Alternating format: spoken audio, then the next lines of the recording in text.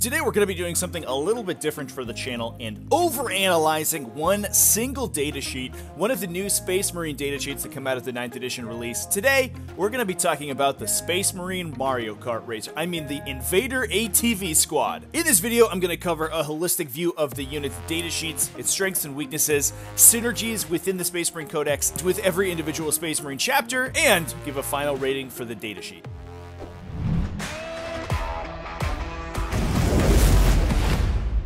What's up, folks? Welcome back to Tactical Tortoise. My name, as always, is Trevi, and today we're going to be talking about some Invader ATVs. Before we get into the video, I just want to drop a quick reminder to subscribe to the channel if you haven't already. We talk about 40K all the time, as well as other miniature war games and news around the industry. So if you like that kind of content, jump on over, hit that subscribe button. We've also just launched a new membership feature where you can join the channel, and that lets us do all sorts of cool things, like give access to sweet emojis. We'll unlock a couple more emojis once a few more members jump on, and it also gives you a cool little badge that evolves and grows more guns as long as you hold on to that membership. So that's pretty sick. So you can click that join button down below the video if you would like to join that. Anyway, let's get on to talking about the Invader ATV. This is going to be a little bit of a new style of video for the channel where we talk about a single datasheet, and I'm going to try to start with some of the new datasheets coming out of this 9th edition Space Marine release. And this time, talking about our new two-man biker squad. Please let me know down in the comments whether you enjoyed this video and would like to see more of its ilk. That really helps to let me know what people really want to watch and make videos that you want to see. So thanks everybody for your input.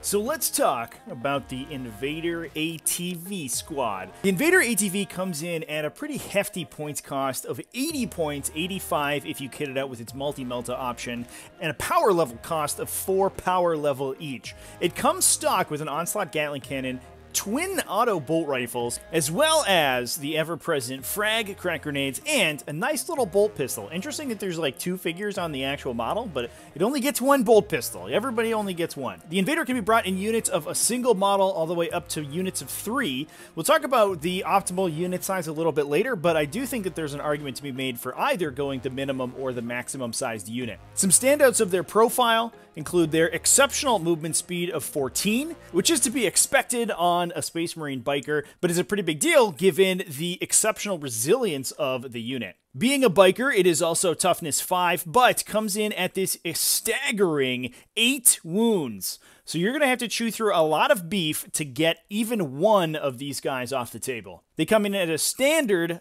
3+ armor save, leadership 7, which will probably never matter, 4 base attacks, which is actually pretty reasonable. Do remember that you will have shock assault available, so they're going to be coming in at 5 attacks apiece, which means that a unit of 3 of these guys putting out 15 attacks, and being a relatively small unit means it's very easy to get within half an inch of another friendly in order for the entire unit to make their attacks. So they can actually put out a little bit of a punch in melee, although they aren't actually equipped with any melee weapons, so I wouldn't expect them to do any heavy lifting. I mentioned before that they have a couple different options in terms of their weaponry. They can either take a multi-melta or stick with their Onslaught Gatling Cannon. This gives the unit a lot of flexibility in terms of their role on the battlefield. Either they're going to come in with this multi-melta heavy 2, strength 8, D6 with the potential of D6 plus 2 if you're within half range damage to hit heavily armored vehicles or multi-wound enemies, or an Onslaught Gatling Cannon to bring 8 strength 5 heavy bolter equivalent shots to really size down a lot of infantry and lightly armored vehicles. Again, they're coming in with that twin auto bolt rifle, so they're going to be on top of that planting another 6 shots coming out of that underslung gun as well, which means that in grand total, the Onslaught Gatling Cannon build is going to be shooting 14 times per model. So you can imagine that a unit of 3 of these guys shooting a grand total of 42 attacks is going to be pretty good at sweeping a lot of infantry right off the table. They, of course, have Angels of Death, which gives them all of those wonderful abilities like Shock Assault and They Shall Know No Fear. They have Turbo Boost as well, being a Space Marine bike, which means that when they advance, they're going to be going an additional 6 inches on top of their base movement of 14. This makes them pretty good in the late game, especially at running up to contest or control objectives. Early game, you typically want to be just doing a standard move with these guys or even holding them still in some situations, so that Turbo Boost ability probably won't come into play. But if you need to, they can rev those engines and get right up the table to jump jump on objective markers or potentially score some secondary objectives. They have the Ravenwing keyword if they're in the Dark Angels chapter, which is a big deal. We'll talk about that in a sec. And hilariously, they are, I believe, one of the first non-monster, non-vehicle units to explode in the entire game, hitting for 3 inches for a single mortal wound on a 6 when they die. So that's funny. That's just that's just a laugh. Hilariously, on these multi-model units that explode, they will actually hit their own unit automatically if they do blow up and there's any remaining models in that unit. So they're going to be dealing mortal wounds to themselves if any of their members end up going up in flames. In terms of keywords, they have Biker Primaris and their own name as a keyword. But Biker and Primaris, obviously, big deals in terms of stratagems. But what they are missing, the big gold standard for keywords is core. And that's going to really shape a lot of what you need to be thinking of in your list construction when you're taking this unit. The fact that they don't have core means they don't innately benefit from a lot of rerolls. So sourcing rerolls independently or other bonuses to hit is going to be a really big deal to squeeze the most out of your Invader ATV squad. So moving on from there, let's talk about how you play these guys, and then we'll move into some synergies, both with the Space Marine Codex as a whole and with individual sub-factions. Firstly, I mentioned before that you can take them in units of up to 3, but that is an interesting choice because I think both of the different sizes of units have different strengths and weaknesses. In some situations, for example, if you're taking them in the Salamanders chapter or in a successor chapter using the Skilled Artisans successor chapter trait, bringing them in units of 1 will actually improve their chances to hit or wound, since each individual ATV, if you're bringing 3 individuals, will be getting that once per phase reroll. Individual units with a very high movement speed as well are excellent at scoring points on secondary objectives such as engage on all fronts, since it's easy to get that unit wholly within any given table quarter, and with a potential move of 20 inches thanks to their turbo boost, they are not going to have too much problem getting way up the table and getting wherever you need them to. If you're not building individuals into your list for those reasons, I would instead look at bringing large units of 3. For these guys, it's even more important to source a lot of rerolls or hit modifiers. Obviously, you won't be able to do it with your Rites of Battle, auras, your Chapter Master, or your Chaplain, so you're going to have to look elsewhere. But being able to buff up the insane damage output of a unit of 3 of these guys, especially equipped with Gatling cannons potentially to sweep a whole ton of infantry, is going to be really important. In addition, they also make a pretty good bunker. They have a ton of wounds. They're relatively difficult to kill, and as we'll talk about in a sec, are almost endlessly regeneratable. So they're going to be able to hold off your opponent for a significant period of time and can hold out objectives. They also have a very large base, so on the table they take up a lot of real estate, which can be really annoying for an opponent that's trying to press aggressively forward through your army. So for those reasons, I would also be looking to improve the survivability of a large unit, because you can keep them going for quite a long time. In most cases, you probably won't be able to buff multiple of these units at once, so taking multiple units of 3 may not be the greatest idea, although it is like basically the greatest meme ever. And it gives your list kind of a critical mass of toughness 5, 8 wound models, so it may be good if you're in a meta that has a tough time killing them, just to be able to force your opponents right off of objective markers under an unending tide of blue Mario Karts. So let's talk about some synergies within the Space Marine Codex that is going to help these guys out. Obviously, they're Primaris keyworded, so that's going to be a big deal for stratagems like Genrot Might, which can help them punch a little bit harder in melee, but that's not really their goal, so you probably won't be using that too often. And especially Transhuman Physiology, which doesn't require that they be infantry, just that they be Primaris. So even if your opponent's hitting them with some big anti-tank weaponry, you can force that big 24 wound unit of 3 ATVs to only be wounded on 4+. They're also biker keyworded, which means that they unlock a lot of stratagems such as skilled riders and hit-and-run warfare. If you're using them as a screen or to body block your opponent off, hit-and-run warfare is actually excellent because it will allow the unit to fall back and then continue to shoot with those big old Gatling cannons. Skilled riders as well is basically a smoke screen equivalent for your bikers. That's going to give them -1 to be hit as soon as they're targeted. So again, if you're running a big unit of them, you can make them even harder to deal with at range. And since they're below 5 models, Transhuman Physiology is only going to cost you 1 CP, which is fairly glorious. In addition, looking at psychic powers, you can also get them a 5+ invulnerable save from Psychic Fortress, since that does not require them to be core for some reason to work on them. So that does buff their survivability up a little bit if you're fighting against high AP weaponry. And last but definitely not least, we got to talk about some apothecaries supporting these guys. Firstly, apothecaries are going to give them a 6+ damage ignore roll, which makes them a lot harder to kill. Again, if you're considering a unit of 3 of them has 24 wounds, and 1 in 6 of those wounds is going to be saved by that apothecary aura, that's effectively adding 4 full wounds to the unit, which is awesome. Secondly, if you use the combat revival stratagem on them, it returns an entire bike at full wounds back to the unit. So even if your opponent has gotten through their skilled riders, their transhuman physiologies, all of the buffs that you can send on them to make them as difficult to kill as possible, even after they take one down, you can just spend a couple CP, pop one of those guys right back in. This gets even crazier when you start talking about the Chief Apothecary upgrade. That makes the combat revival stratagem free every turn, so you're going to get one back for freezies, but also lets that apothecary heal them for a flat 3. So if there are any left alive without being totally wiped out, you can be regenerating them pretty quickly in addition to bringing them back. The synergy here is intense and can really make a unit of 3 of these guys feel like they're impossible to kill, especially when you're dumping a lot of psychic powers and stratagems into them, and really using them to defend a very important point on the table. So now let's talk about some chapter-specific synergies. I'm going to go through all the main chapters in the Codex, and basically starting at the least synergistic and moving up, I'll talk about any interesting ways you can use ATVs and interesting synergies with stratagems or abilities in each of these chapters. First up, we have Raven Guard. Unfortunately, Raven Guard, while they seem like as the masters of the hit-and-run guerrilla warfare game plan would be perfect at using ATVs in their army, unfortunately have basically the least synergy with them. They're typically too busy flying around on their little jetpacks and looking like birds to actually make use of bikes into their list very well. Really, all they can do is sometimes give some very situational survivability thanks to their chapter tactic, but also have false flight to allow the unit to fall back, shoot, and then also charge. So a bit of a souped up version of the hit and run warfare stratagem. It does cost you an additional CP, so it's not even worth it a lot of times since these guys don't hit super hard in melee. Black Templars also don't really have much going on. They can give them a 4+ invulnerable save using the Aurelian Shroud, but that's only for 1 turn. And unfortunately, almost all of their abilities affect either stuff in melee or just infantry. So not really any synergy with the ATV squad there. Blood Angels, Flesh Terrors, and Space Wolves are also pretty similar. They can each of them allow the unit to heroically intervene with a stratagem, which is actually very interesting. Space Wolves obviously will just heroically intervene all the time also, but that's neither here nor there. For a unit with such a large base size and footprint on the table as the ATV squad, being able to heroically intervene is a big deal, since your opponent has a very difficult chance to stop it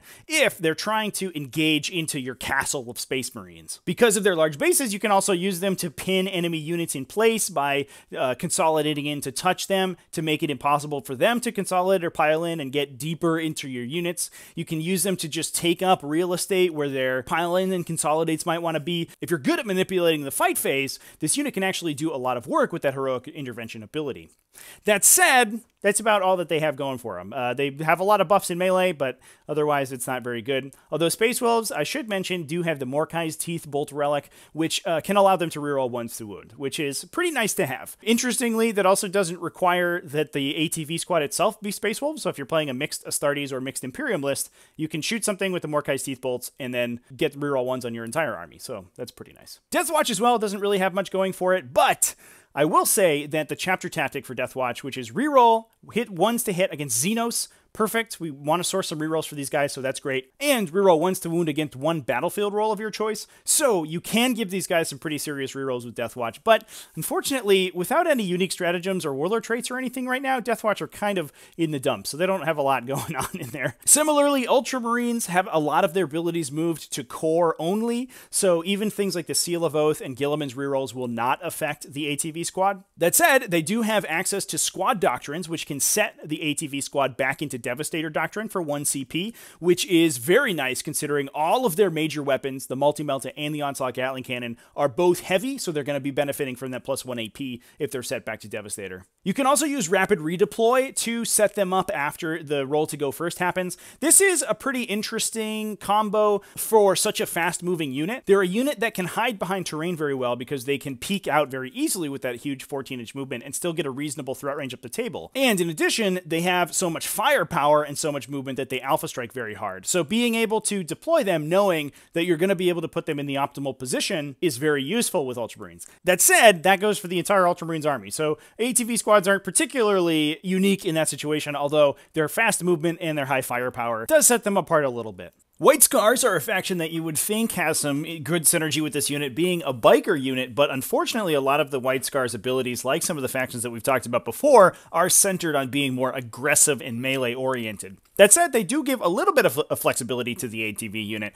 allowing it to advance and shoot with Hunter's Fusillade, or giving them additional access to the ability to fall back and shoot, which is nice to have if you need to do it with multiple units in a turn. And lastly, they can encircle, which is pretty nice, and give some interesting options, especially for the Multi-Melta variety. But generally, I don't know how often you'll see the ATVs in a White Scars army. Now, Imperial Fists is where things start to get a little bit interesting. If you're taking large units of them, Imperial Fists actually have a couple interesting options to buff their survivability. They have the Fortify Psychic Power, which can heal for additional wounds on top of the Apothecary healing them. They also have Pain as a Lesson to give them a 6+ damage ignore roll if the Apothecary is not around. And Bolster Defenses gets them to a 2+ save by giving them +1 save as long as they don't move. Unfortunately, their relatively short range will mean that they'll probably have to move at some point in the game, but if your opponent is going to be coming at you aggressively, that's a very good way to push this ATV squad up into a next level of survivability. They also obviously have Exploding Sixes on Bolters as their chapter tactic, which is very nice for the 6 auto bolt rifle shots that each of these guys is going to be putting out every turn. And they have Tank Hunters to reroll wounds against vehicles, sometimes, maybe if they really want to.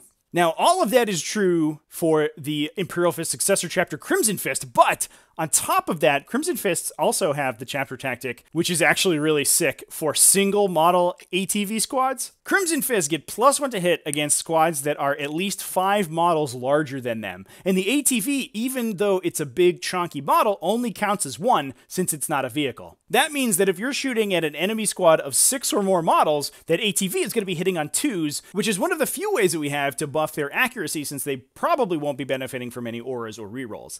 That's pretty cool if you want to take 3 individual ATVs with Gatling cannons potentially and have them just scythe down infantry hitting on 2s, probably wounding on 3s, and with those Exploding Sixes as well on those auto bolt rifles from the Crimson Fist chapter tactic as well. I think that's actually a really cool combo, and in conjunction with all of the other Imperial Fist abilities that Crimson Fists also get access to buff their survivability, I actually think that they're a pretty good option here. Next up, talking about Salamanders. Obviously, Salamanders are excellent for a multitude of reasons. They buff their survivability, both with their chapter tactic and some of their abilities. They buff their Melta weapons, so if you're taking the Multi-Melta variety, you're going to be getting that +1 to wound in Tactical Doctrine, which is awesome. If you're taking individual single ATVs, the single reroll to wound per phase for each one of them is going to be very useful, like I mentioned before. They also have some other interesting abilities that can buff the survivability of the unit. For example, Stand Your Ground gives you a 2+ save as long as the unit didn't advance, which I probably won't be doing that often. That is only against damage 1 weapon, so it's not super useful, but it is worth mentioning. Well, a lot of the defensive buffs of Salamanders moved to being core only. Their psychic powers actually didn't change at all, so both Fire Shield and Drakeskin can go on a big unit of these guys to buff up their survivability even more. Fire Shield makes them a little bit harder to charge and makes them -1 to be hit, so it does overlap a little bit with Skilled Riders, but it means that you get to save the CP. Drakeskin brings them up to Toughness 6, so if you're fighting against a lot of Strength 5 or Strength 6 weapons, that's actually going to be a really, really big deal. It's pretty good in the Invader ATV mirror matches, where they're both trying to hit each other with Onslaught Gatling cannons all day. Lastly, Born Protectors is an interesting option for them. While the Overwatch it gives you isn't super good, although having a high volume of shots is kind of where you want to be with Overwatch, you would ideally have access to rerolls during that Overwatch shot, and unfortunately they don't. But it is another way for the unit to heroically intervene, which, again, as I talked about before, is a pretty interesting option just to block a ton of real estate with these guys. Getting down to the end of the chapters here, we have Dark Angels, and this is where things get super duper super interesting. As I mentioned before, Invader ATVs get the Raven Wing keyword. This means that they benefit from a whole swath of additional abilities on top of the Dark Angels Doctrine and on top of the Dark Angels Chapter Tactic and Super Doctrine that they can make use of. For example, they get a 5+ invulnerable save all the time as long as they don't remain stationary. That's sick. A 3+ save, a lot of times is going to get hit by -3 weapons like Lavs Cannons or Star Cannons. They're going to get that 5 up, and that's even buffable even further if they decide to advance, and thanks to the Raven Wing keyword. Additionally, Azrael's aura to give them a 4+ invulnerable save isn't core restricted, so you can get them just to a static 4+ invulnerable save against ranged attacks if Azrael is standing nearby, which is awesome. Dark Angels also have multiple ways to bring them back to Devastator Doctrine, so if you want that delicious AP2 on their Onslaught Gatling Cannons, you're going to be able to do that. The tactically flexible Warlord trait, specifically for Raven Wing units, can set them into Devastator Doctrine for the entirety of the game if they want, and I should remind you as well that because of the Dark Angels Super Doctrine ability, that will also buff their range up to 30 inches on their Gatling Cannons, which is sick. They also have Brilliant Strategist, which gives them a once per game set back to Devastator Doctrine. Both of those are excellent, especially in conjunction with the Stratagem to set them back to Devastator Doctrine from the Space Marine core book. So you have plenty of options to keep them in the Doctrine that they really want to be in. They also have some excellent units like Azrael that I just mentioned that synergize well with them. I mentioned before the interaction with Chief Apothecary that's excellent. Raven Wing Apothecaries are basically just a better apothecary. They're a little bit pricier, but he comes on a bike, so he's harder to kill, he's faster. He can jump around the table to heal different people if you want. Perfect upgrade for a Chief Apothecary, so if you're getting one anyway, you might as well get the good stuff. They also benefit from the Dark Shroud aura as well to be -1 to hit. Again, that's another thing that sort of intersects with Skilled Riders, but again, you don't have to spend ACP on it. It's a freebie, so that's pretty nice. So Dark Angels have a ton of excellent buffs for the Invader ATV squad, and I think they're very interesting. Not to mention, if you are able to stand still, and a lot of times you will be able to do that because the Dark Angels will get +6 inches of range while they're set in Devastator Doctrine, while you lose the 5+ invulnerable save, you will get +1 to hit, just thanks to Grim Resolve, their chapter tactics. So again, we have a way to get them, not a reroll to hit, but we do have a way to get them a bonus to hit, and that's going to buff their firepower quite a bit. Last, but certainly not least, this one actually caught me by surprise. I had sort of gone into this list assuming that Iron Hands would be good for these guys, but not, super great. But it turns out Iron Hands ATVs are actually sick. They have so many cool synergies with Iron Hands. Interestingly, they aren't vehicles, so a lot of the Iron Hands specific synergies don't really work on them. But they do have a lot of other cool things going for them. Obviously, the chapter tactic, Flesh is Weak, is very nice to give them an additional 6+ damage ignore, but that doesn't stack with the Apothecary 6+ damage ignore, so if you're bringing that big unit of 3 with the Chief Apothecary next to them, that will not, they won't stack on top of each other. The Iron Hand Super Doctrine ability is also perfect for these guys. It gives them reroll 1s to hit with all of their heavy weapons as long as they're in Devastator Doctrine. Sick! We're doing it. We're getting there. Now, obviously, Devastator Doctrine is only for 1 round, except that Iron Hands also have Methodical Firepower to set a unit back to Devastator Doctrine for 1 CP, so cheaper than the core rulebook stratagem for it. So we have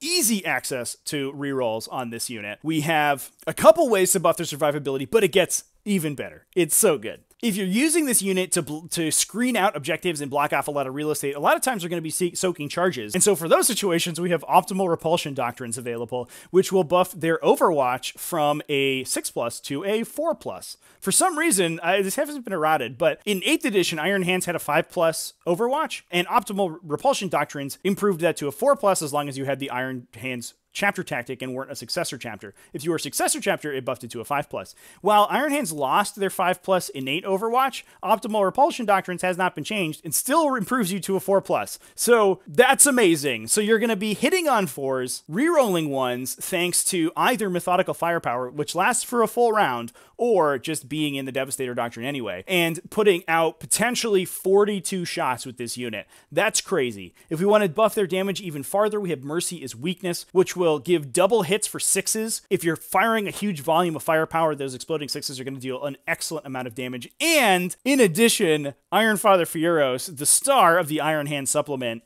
can give them +1 to hit. Fioros' Signum Array just picks a friendly Iron Hands unit within 3 inches and gives them +1 to hit. It doesn't need to be a core unit. There's no other restrictions on it. They just get +1 to hit. So all in all, you can have this big, meaty unit hitting on 2s, rerolling 1s, so almost perfect hit rolls. You can have them exploding on 6s, you can have them locked into the Devastator Doctrine for an additional AP for the entire game. Unfortunately, Fieros's aura of a 5+ invulnerable save does only work on infantry, so it will not affect the ATV. So unless you're taking Psychic Fortress on a Librarian, which you could do with Tome of Malkador and still get access to the Technomancy discipline, which is a sick discipline, by the way, you won't be able to get them in invulnerable save. But you can increase their armor save with Psysteel armor, again from that Technomancy discipline, to get them to that 2+ armor save. So all in all, Iron Hands have a ton of stuff that works super well with these guys. Pretty thematic, I think, for a unit that's basically a vehicle, that the vehicle chapter would buff them pretty well. It's kind of weird that they're not vehicles, to be honest, but I think that does make them a lot better because it gives them access to those stratagems. So with all of the sub-faction synergies out of the way, let's talk about a final review and a final verdict for this Invader ATV datasheet. On the whole, the unit is extremely hard to kill, especially when you're taking a big unit of 3, coming in at a massive 24 wounds with the potential to be buffed into the stratosphere of survivability with all of the incredible synergies that we talked about. The Onslaught Gatling Cannon version can put out an immense amount of anti-infantry firepower, with 24 of those Strength 5 Heavy Bolter equivalent shots coming out at 24 inches, as well as an additional 18 Strength 4 shots being put out by just those 3 models, which is crazy. Unfortunately, the multi-melta variety is overshadowed by a couple other options in the Codex, especially attack bikes, which come in at a similar level of survivability, just losing a couple wounds, but retaining that toughness 5 and that exceptional speed, and coming in at about 30 points cheaper, and Eradicators who bring almost double the multi-meltas for points than these unit of Invaders will do. That said, the Onslaught Gatling Cannon version is good competition with heavy infantry sweeping vehicles in the Codex, like Gladiator Reapers and the Repulsor Transport. In general, the unit is good both offensively and defensively. If you're using them in an aggressive fashion, they can use your mobility to get interesting angles around line of sight blocking terrain and get up the table to score objectives and secondaries. And defensively, they can soak an immense amount of damage with all of those survivability combos we talked about and hold points like a boss. Personally, I think I'd take them over most of the tanks in the faction, and I would definitely consider bringing a unit of 3 in a Space Marine army I was making, especially if it was one of those later chapters that we talked about, like Dark Angels or especially Iron Hands, that can support them very well. I'd also consider small units of single invaders in factions like Salamanders to benefit from their multi-melta traits a little bit, and get those highly survivable multi-meltas up the table, and the anti-infantry Onslaught Gatling Cannon build in Crimson Fists to get that 2+ ballistic skill Gatling Cannon firing at some large infantry squads. Anyway, that's going to be it for this review, ladies and gentlemen. I hope you enjoyed. Please let me know down in the comment section if this is the kind of content that you're looking for. This style of review is pretty new to me in the channel, but I decided to try my hand at doing a couple more individual datasheet analyses and see how people liked it. So if you did, please let me know. That'll tell me to make more content like this that you can enjoy, and I can try to impart some sweet 40K knowledge into your brains. As always, big shout out to my patrons over here, patreon.com/tacticaltortoise. Those people are awesome. They got early access to this video, and they got a special version of this video with extra content in it. Isn't that sick? And they got to see it a couple days early. They also got some other benefits, like early access to T5S2 Tournament Pod. So if you want to play some online 40K fast, get on over to our community Discord. Link is down in the description. And if you are a patron, then you will get into those tournament events even quicker than normal. Anyways, I hope everyone is remembering to keep it classy, folks. And as always, have happy wargaming.